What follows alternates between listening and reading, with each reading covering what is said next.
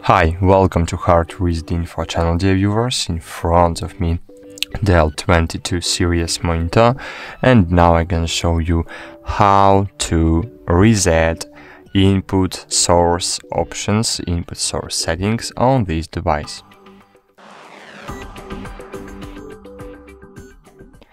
Firstly, click on one of the navigation buttons, then click on the settings button.